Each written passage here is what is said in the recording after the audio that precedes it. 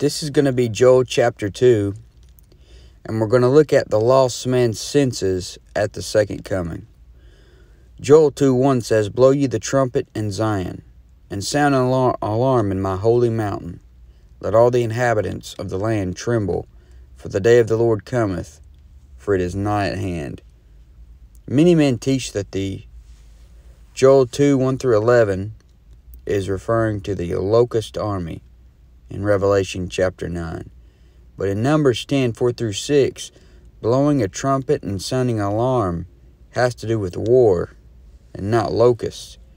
And verses 1 through 11 has to do with Jesus Christ coming back with his army of saints out of heaven at the second coming. This is yet future, and we will go up in a rapture one day. Then after the tribulation, we'll come back down with the Lord to set up the millennial kingdom. And there's going to be a bloody war take place as Jesus Christ comes back. Verses 1 through 11 is a description of what that will be like and a description of our glorified bodies. If you look at the book of Jude, it says, "And Enoch also, the seventh from Adam, prophesied of these, saying, Behold, the Lord cometh with 10,000s of his saints, to execute judgment upon all, and to convince all that are ungodly among them of all their ungodly deeds which they have ungodly committed, and of all their hard speeches which ungodly sinners have spoken against him." So the Lord's coming back with 10,000s of his saints. And Revelation 19:14 says, "And the armies which were in heaven followed him upon white horses, clothed in fine linen, white and clean." So Joel 2:1 says the day of the Lord is nigh at hand. The day primarily has to do with the second coming, and that's what we are seeing here. So with that short intro, let's look at the lost man's senses at the second coming. Number 1, what will the lost man hear at the second coming? So Joel 2:1, "Blow ye the trumpet in Zion, and sound an alarm in my holy mountain. Let all the inhabitants of the land tremble, for the day of the Lord cometh, for it is nigh at hand." This seems to be an alarm that will go off in the heavenly Mount Zion, but possibly the inhabitants of the earth will hear it. They're going to tremble.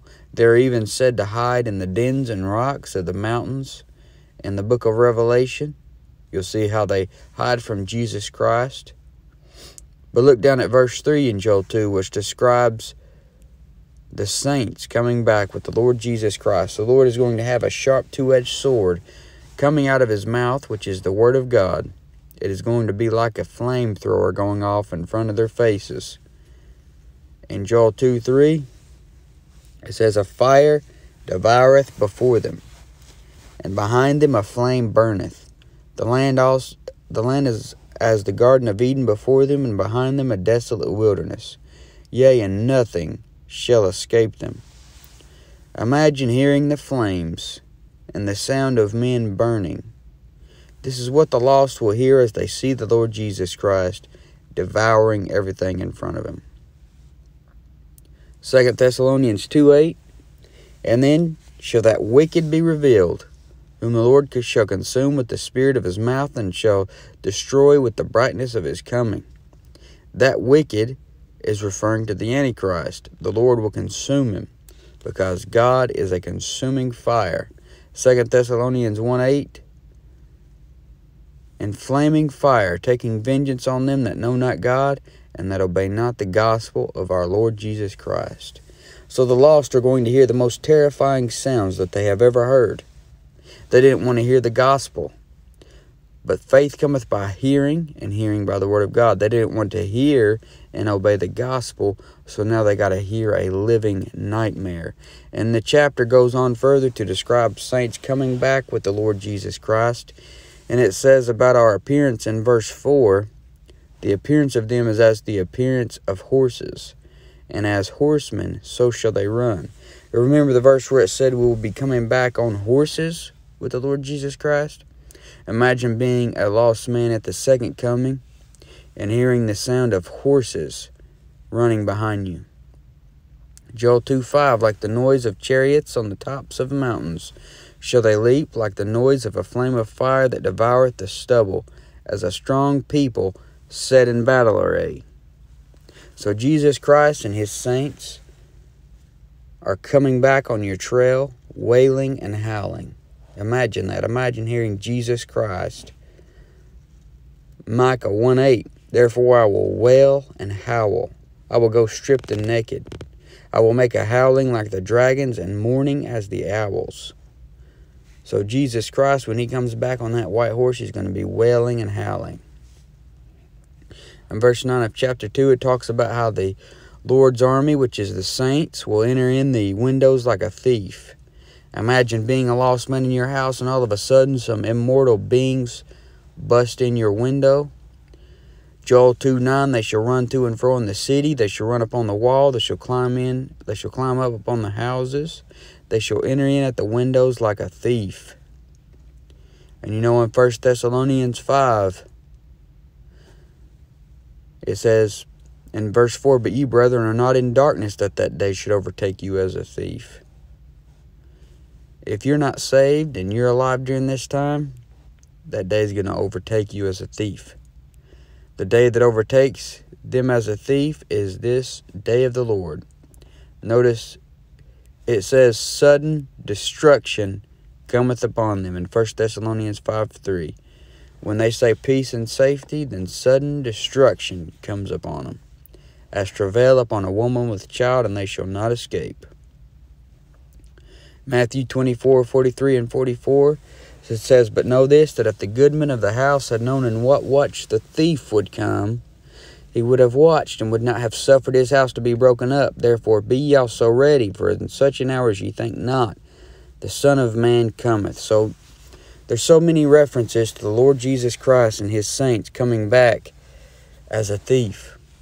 Revelation 16:15 says, behold, I come as a thief. Blessed is he that watcheth and keepeth his garments, lest he walk naked and they see his shame. And he gathered them together into a place called in the Hebrew tongue Armageddon. Obviously, this is the second coming of our Lord Jesus Christ. So what else are you going to hear? Joel 2:10 says, the earth shall quake before them, the heavens shall tremble, the sun and the moon shall be dark, and the stars shall withdraw their shining. Notice how these things match what is described in Matthew 24 when it refers to the Lord coming back. Not to take us out in the rapture, but coming back with us to take over. In Matthew 24:29 through 30, it says, immediately after the tribulation of those days, so shall the sun be darkened, and the moon shall not give her light, and the stars shall fall from heaven, and the powers of the heavens shall be shaken. And then shall appear the sign of the Son of Man in heaven. And then shall all the tribes of the earth mourn, and they shall see the Son of Man coming in the clouds of heaven with power and great glory. So notice, you have an earthquake in Joel 2:10. The sun and the moon shall be dark, and the stars shall withdraw their shining, matching the events of Matthew 24, the sign of thy coming and of the end of the world. Then you could look at Revelation chapter 6, 12 through 17. This also matches this event, which says, and I beheld, and when he had opened the sixth seal, lo, there was a great earthquake, and the sun became black as sackcloth of hair, and the moon became as blood, and the stars of heaven fell into the earth, even as a fig tree casteth her untimely figs when she is shaken of a mighty wind. And the heaven departed as a scroll when it is rolled together, and every mountain and island were moved out of their places. And the kings of the earth, and the great men, and the rich men, and the chief captains, and the mighty men, and every bondman, and every free man, hid themselves in the dens and in the rocks of the mountains. You see, these people are terrified of what they're hearing. The second coming is a terrifying event. And they said to the mountains and rocks, fall on us, and hide us from the face of him that sitteth on the throne, and from the wrath of the Lamb, for the great day of his wrath is come, and who shall be able to stand? Can you imagine being a lost sinner at the second coming, and hearing the rumbling of the earth as the Lord shakes it, causing the biggest earthquake to ever hit the planet? Imagine hearing the buildings fall, and the people screaming. In Joel 2:11, it says, And the Lord shall utter his voice before his army, for his camp is very great, for he is strong that executeth his word. For the day of the Lord is great and very terrible, and who can abide it? Notice it calls him not only it calls it not only his army, but also his camp. There are 3 armies mentioned in this chapter, and as I said, this is the army that comes back with the Lord at the second coming. In Joel 2:11 it says, And the Lord shall utter his voice before his army, for his camp is very great. For he is strong that executeth his word. For the day of the Lord is great and very terrible, and who can abide it? So the Lord's voice is powerful. This is the same voice that said, Let there be light. This is the same voice that will destroy the Antichrist with the spirit of his mouth. It says, For he is strong that executeth his word. And at the second coming, the sword, which is the words of God, will pierce through the enemy. He will execute his word.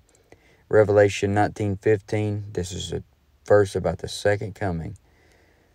And out of his mouth goeth a sharp sword, that with it he should smite the nations. Can you imagine hearing the roar of the Lion of the tribe of Judah, the Lord Jesus Christ, as he comes back with a vengeance?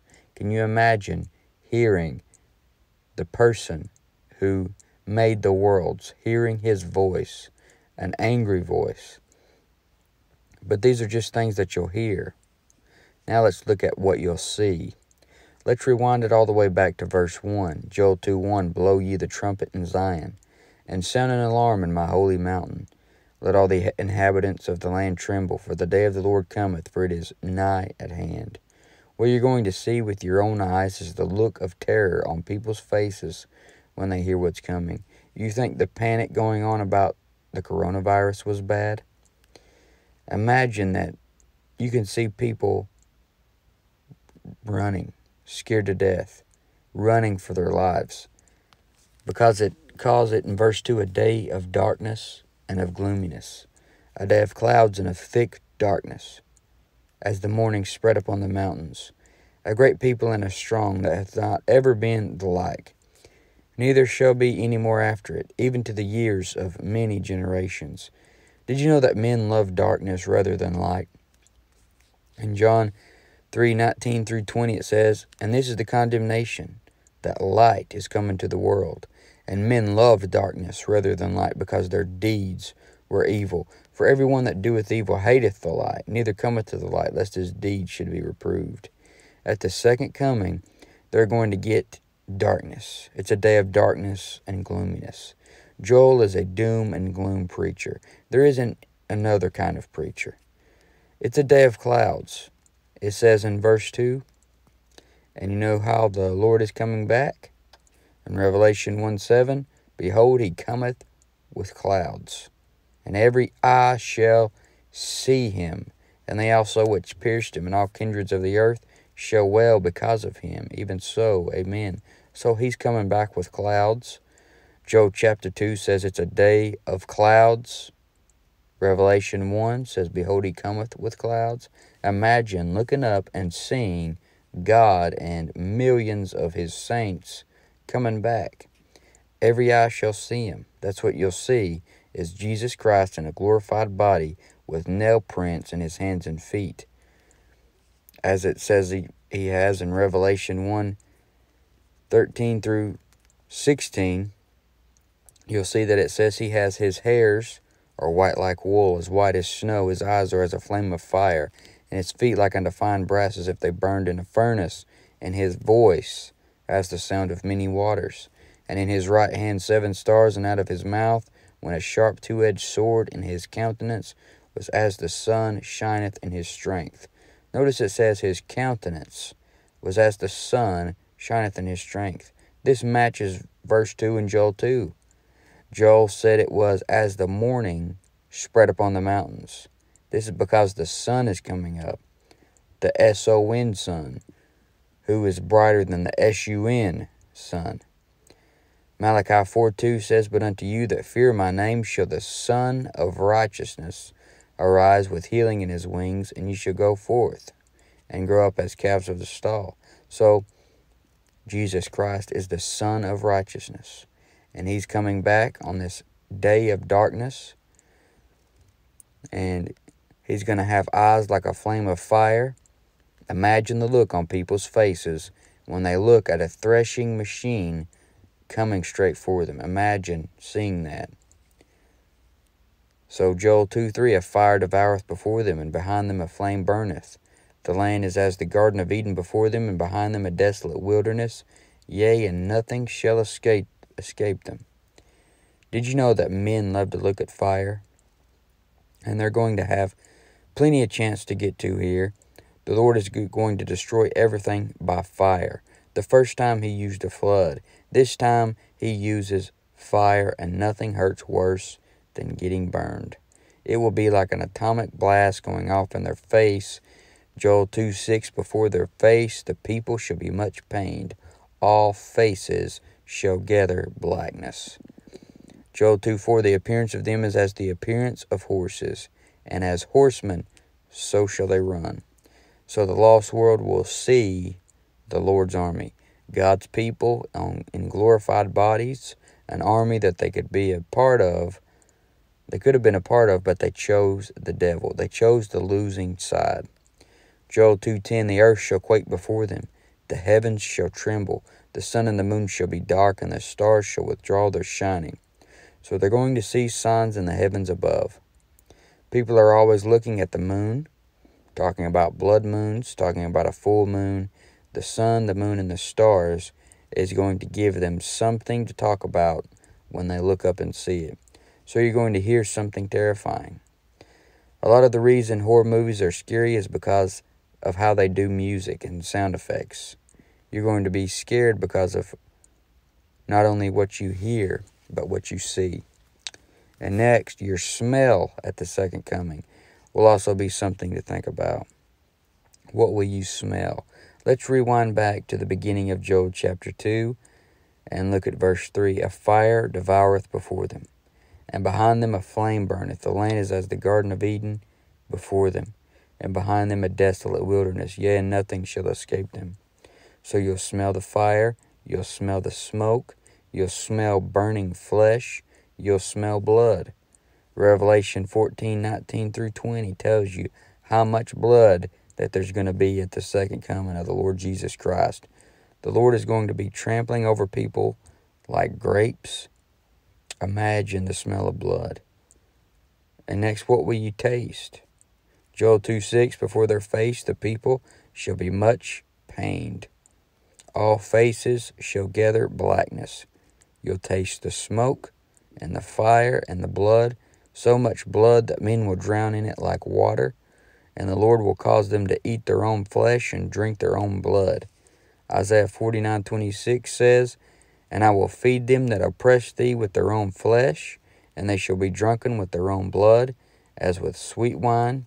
And all flesh shall know that I, the Lord, am thy Savior and thy Redeemer, the mighty one of Jacob. Just a terrifying time. A time that people don't even know is in the Bible because they think the Bible is just a sweet little devotional book. When they see you reading the Bible, they think, oh, how sweet. They don't know this is in there. They don't know something so horrifying and terrifying is wrote in this book.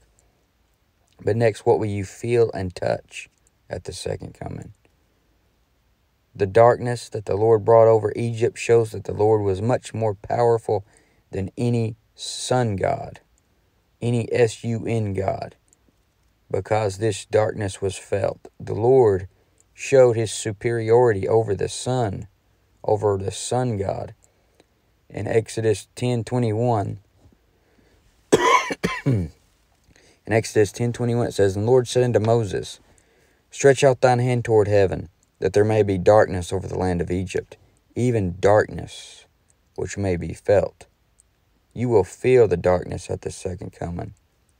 Joel 2:2, a day of darkness and of gloominess, a day of clouds and of thick darkness, as the morning spread upon the mountains, a great people and a strong. There hath not ever been the like, neither shall there be any more after it, even to the years of many generations. So you'll feel the darkness. And many times you can feel gloominess. You'll feel the sword of the Word of God piercing your flesh, and there will be absolutely no defense against the Lord and His army. Joel 2:7-8. They shall run like mighty men. They shall climb the wall like men of war, and they shall march every one on his ways, and they shall not break their ranks. Neither shall one thrust another. They shall walk every one on his in his path, and when they fall upon the sword, they shall not be wounded. You can't kill them if they can't be wounded. You'll feel those horses trampling over you like you're less than the dirt on the ground because you refuse to accept the Lord Jesus Christ. All your senses at the second coming will make you completely terrified. What you hear, what you see, what you feel, these are the lost man's senses at the second coming. So I hope this will cause you to think about your future, your eternal soul, if you're not saved, the soul of everyone around you. Because this is going to be a terrifying time if you're going to be on the receiving end of this. So I want to give you the gospel. Paul says in 1 Corinthians 15:3, For I delivered unto you first of all that which I also received, how that Christ died for our sins according to the Scriptures. And then in verse 4 he says, And that he was buried, and that he rose again the third day according to the Scriptures. So the gospel is that Jesus Christ died. He died by shedding his blood. He died for your sins. He was buried and resurrected. And if you will trust in him and what he did for you on the cross to be your payment for sin, then you can be saved and have eternal life. You're not saved by doing good. You're not saved by joining a church or being baptized or by living any type of good life. You're saved by believing on the Lord Jesus Christ. And if you come to him right now, the best way you know how, and tell him that you know you're a sinner and you know you're going to hell and you want him to be your Savior, then he will save you this very moment. And you will no longer have to worry about going through such a horrible time or going to hell when you die. You'll know that you'll be eternally secure and that you'll be heaven-bound and that you'll be on the winning side, on the side of the Lord's army during this second coming.